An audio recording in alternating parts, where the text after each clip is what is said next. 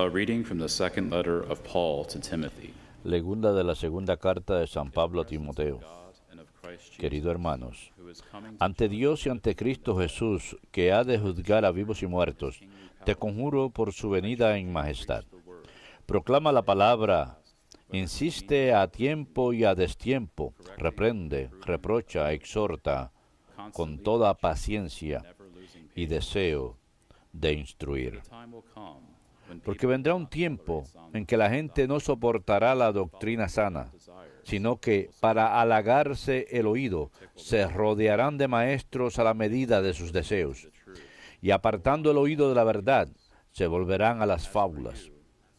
Tú estás siempre alerta, soporta lo adverso, cumple tu tarea de evangelizador, desempeña tu servicio.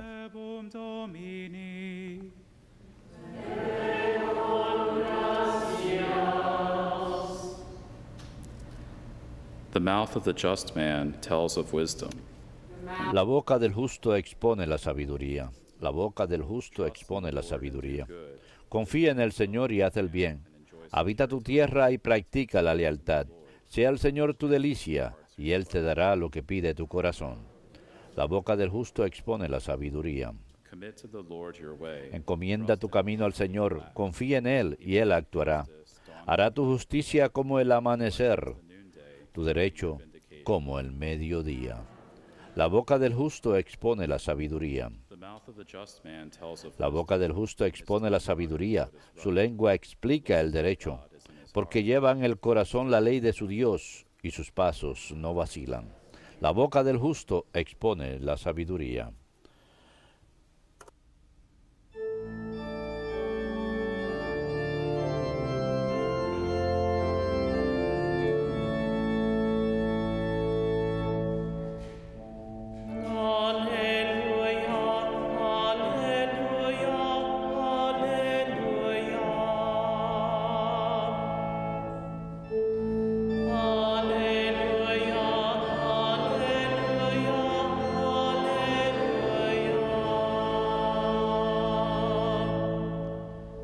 The just man shall blossom like the lily, and shall fly. El hombre justo se ganará el pan de cada día justamente y seguirá a Dios a todas partes.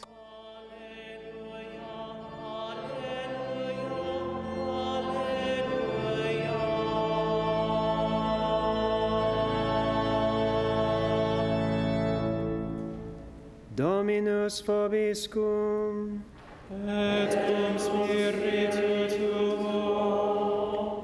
Lectio Sancti Evangelii secundum Matteum. Gloria tibi, Domine. Jesus said to his disciples, En aquel tiempo dijo Jesús a sus discípulos, ustedes son la sal de la tierra, pero si la sal se vuelve sosa, ¿con qué la salarán? No sirve más que para tirarla afuera y que la pise la gente. Ustedes son la luz del mundo. No se puede ocultar una ciudad puesta en lo alto de un monte. Tampoco se enciende una lámpara para meterla debajo del salemín, sino para ponerla en el candelero y que alumbre a todos los de casa. Alumbre así su luz a los hombres para que vean sus buenas obras y den gloria a su Padre que está en el cielo.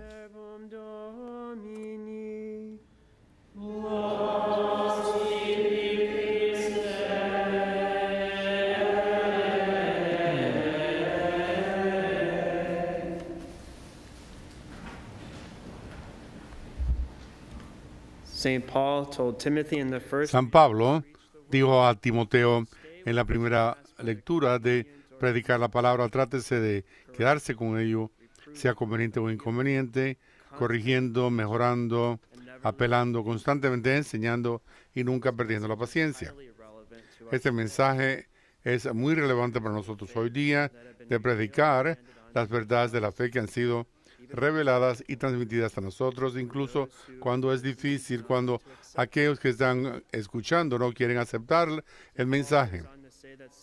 San Pablo dice también que alguien no tolerará alguna doctrina, sino seguirán a aquellos que les digan lo que les complace, que encuentran eso agradable. Saint Dominic, whose feast we celebrate San Domingo, cuya fiesta celebramos hoy, tomó este día, este consejo muy seriamente para predicar el Evangelio y conducir a todos a la verdad como Dios mismo.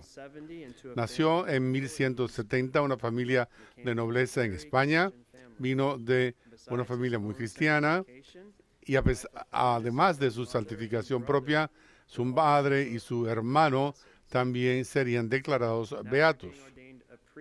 Después de ser ordenado sacerdote, se convirtió en parte de la orden agustina.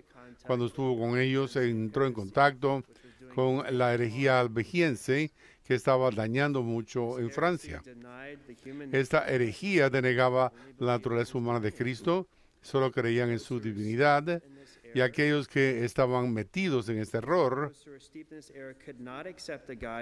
no podían aceptar la guía del que sufrió y que estuvo más allá de que murió para salvarles. Para poder ayudar a combatir ese error, se convirtió en el hecho de que se convirtieron en su orden en mendicantes. San Domingo también fundó la comunidad de monjas. Más tarde se unió a otros hombres que propusieron andar a pie y vivir pobres como religiosos. Cuando buscó la aprobación para su forma de vivir del Papa, sí lo aprobó, pero decidió en qué orden religioso estarían.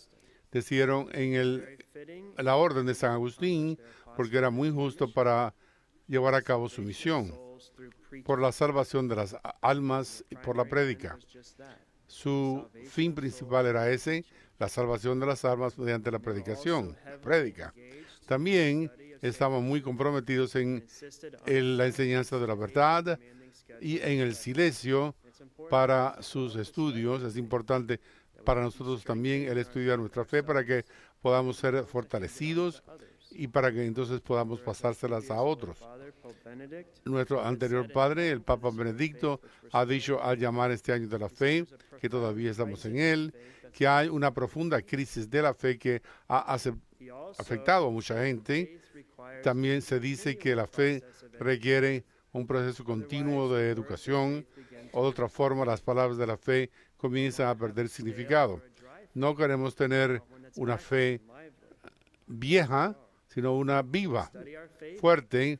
Así que estudiemos nuestra fe y pidamos un incremento de nuestra fe y tratemos de vivirla, disfrutándolos junto con otros. Una nota final acerca de Santo Domingo es conocida. Es su diseminación de la salud de la enseñanza de nosotros y fue la prédica del Rosario. Nuestra Señora se le apareció en un caso en que dijo: no te extrañes de que hay tan poco fruto que hayas obtenido. Has pasado tiempo en tierra infértil que no está llena del rocío de la gracia. Cuando Dios dispuso renovar la faz de la tierra, comenzó a mandando la lluvia de la salutación que es el Ave María. Predica mi rosario y 150 salutaciones, 15 Padres Nuestros, y obtendrás una cosecha abundante, y es lo que hizo Santo Domingo.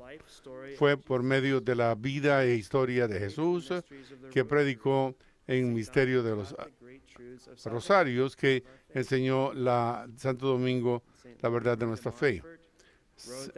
Fue San Luis de Montfort, escribió que fue su preparación para todo sermón y produjo mucho fruto. Tenía gran devoción a Nuestra Señora y a nuestro Señor y meditaba sobre la vida de nuestro Señor.